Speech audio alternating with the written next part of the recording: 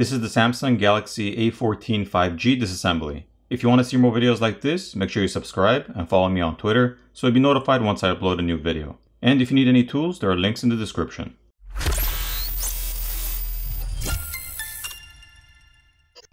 To start off, the SIM tray needs to be removed.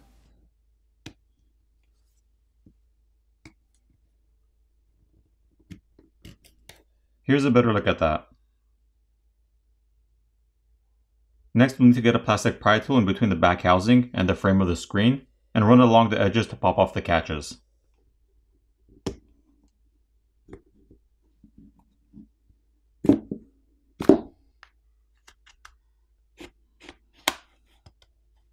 The back housing can now be lifted up from the right to the left, but be careful since the flex cable for the fingerprint reader is still attached to the main board.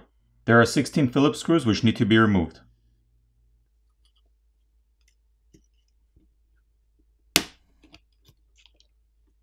Let's take a closer look at the top plastic cover. The glass camera lens can be replaced by applying heat and gently prying them off, so you don't have to take apart the phone to replace those.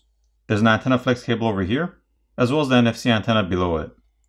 Here's a look at the other side. We'll start off by disconnecting the battery cable,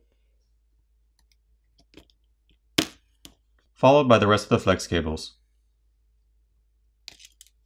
The back housing is made of plastic.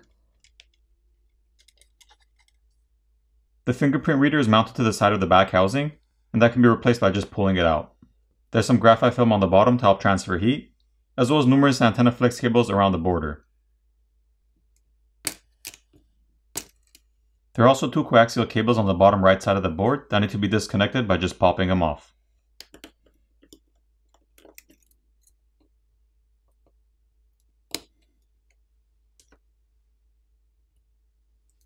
Here's a better look at the 13 megapixel front-facing camera.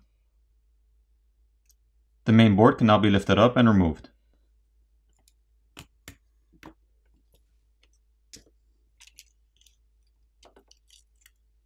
On the main board, there's a 2 megapixel depth camera, a 50 megapixel primary, and a 2 megapixel macro lens. The camera connectors can be disconnected by just popping them off. None of the cameras have OIS or optical image stabilization. There's a secondary microphone located on the top, an LED flash by the primary camera, and the liquid damage indicator, which is that white sticker. There's also copper tape on the shields to help transfer heat. The SIM and memory card reader is located on the back of the board, as well as the proximity sensor, and the connector for the primary camera. There's also more copper tape on the back shields. Once the copper tape is peeled back, we can see thermal paste on top of the RAM and processor, as well as this chip over here. Now this is where it gets interesting. Samsung has finally adopted an adhesive pull pouch for the battery. I'm hoping this is something they'll be using on all their phones moving forward. This is going to make battery replacements much easier. And the thing I love about the adhesive pull pouches, they're designed to be reused. So you won't have to apply any adhesive or any other glue to the replacement battery. You can just reuse this pouch.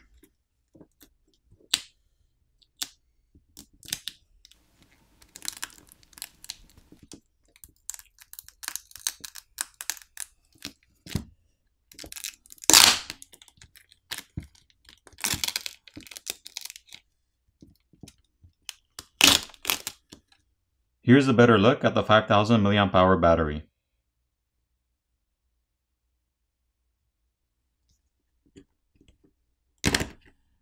Here's a look at the speaker assembly, and there's a rubber gasket and mesh filter over the opening.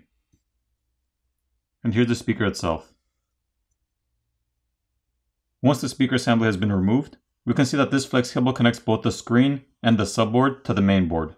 So if you needed to replace the screen, you'd have to remove the back housing, as well as the bottom and top covers, and then you'd have to disconnect this flex cable from the main board, as well as the subboard, at which point you can heat up the screen to loosen up the adhesive underneath, pry the old screen off, apply new adhesive, reapply the new screen, making sure we run these flex cables back to the opening in the mid-frame, and reassemble the phone. Now the two other ends of the coaxial cable, as well as this flex cable, need to be disconnected from the subboard.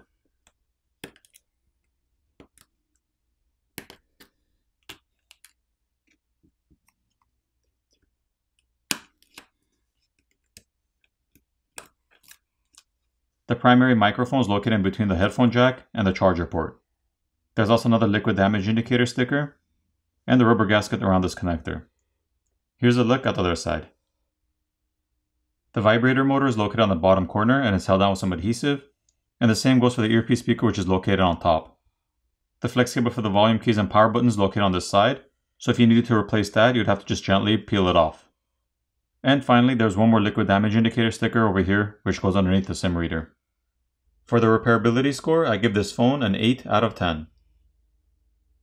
Now it's time to reassemble the phone.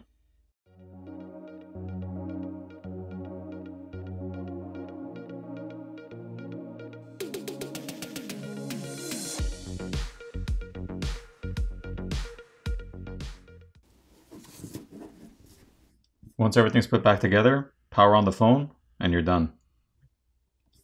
I hope you enjoyed this video, and I'll see you in the next one.